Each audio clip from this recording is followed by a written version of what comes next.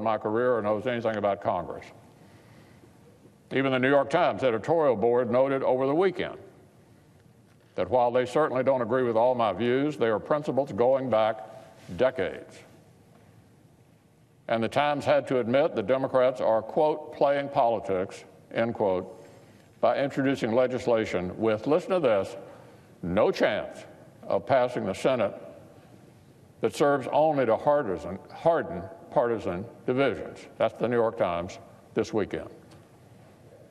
So, Mr. President, my differences with Democrats on complicated matters of election law are the kind of disagreements we used to be able to have without mainstream media outlets screaming that one side is traitorous. This Congress, this entire country, only works when we refuse to let baseless smears displace real debate. Benjamin Franklin said we have this republic if we can keep it. And among other things, keeping our republic means we can't let modern-day McCarthyism win. So here's my commitment. No matter how much they lie, no matter how much they bully, I will not be intimidated. For decades, I've used my Senate seat to stand up to Russia and protect the United States of America. I'm proud of my record. I'm proud that it's right there in black and white, and liars cannot gaslight it away. In the 1980s, as a freshman senator, I proudly stood with President Reagan on missile defense and other aspects of his Soviet policy. While the liberal media was shrieking that Reagan-Bush foreign policy wouldn't work, I was honored to support it with my vote and then watch communism crumble. Then in the 1990s, I used my place on the State Foreign Ops Subcommittee to sound the alarm when President Clinton was too soft on Russia. Here's the Wall Street Journal, December 1994. Kentucky senator handed keys to foreign aid to be the most potent foe of Clinton's Russia policy. Here's what that article said. The real challenge to the administration's policy is McConnell's plan to attach stiff political conditions to that aid, threatening a cutoff unless Russia stops meddling in its neighbors' affairs. So let me say that again. As early as the 1990s, I was on record as laser-focused on Russia's meddling beyond its borders and making sure the Russians were held accountable. And, Mr. President, I ask consent this article be placed in the record. Without objection. On the other end of the Clinton administration, I used hearings to grill Democratic officials who were soft on President Yeltsin and optimistic about President-elect Putin. I didn't share Democrats' faith that Putin would be our friend.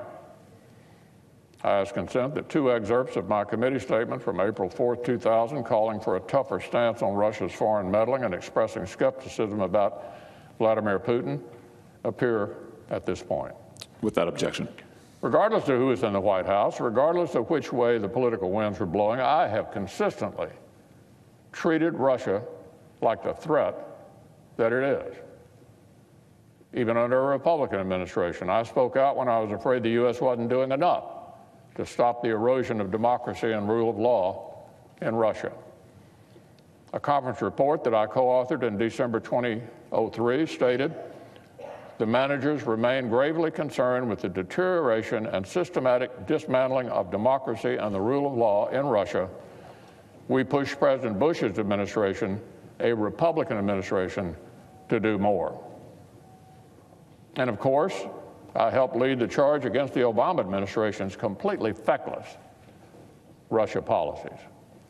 President Obama mocked his 2012 opponent for taking Russia too seriously. His administration sought a naive reset with the Kremlin.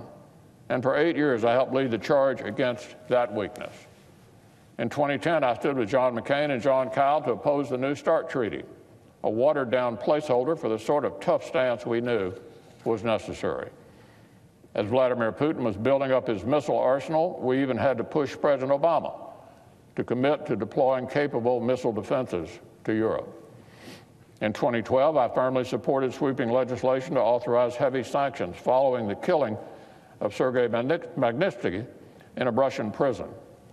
The Obama administration flinched and tried to tiptoe around our legislation to avoid messing up their charm offensive, but we backed them into a corner and the president signed the bill into law. In 2014, I and other Republicans constantly pressed President Obama to get tougher on Russia with respect to Putin's aggression in Ukraine.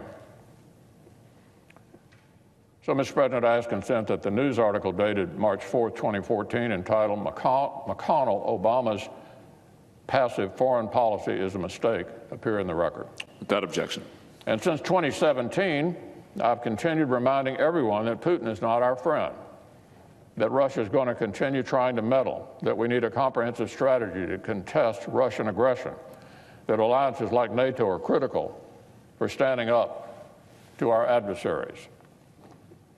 So once more, for good measure, Mr. President, I ask consent that the news article dated August 15, 2018, entitled U.S. Senate Top Republican Likens Russia to Old Soviet Union be included in the record. Without objection. So, Mr. President, I don't normally take the time to respond to critics in the media when they have no clue what they're talking about. But this modern-day McCarthyism is toxic and damaging because of the way it warps our entire public discourse. Facts matter. Details matter. History matters.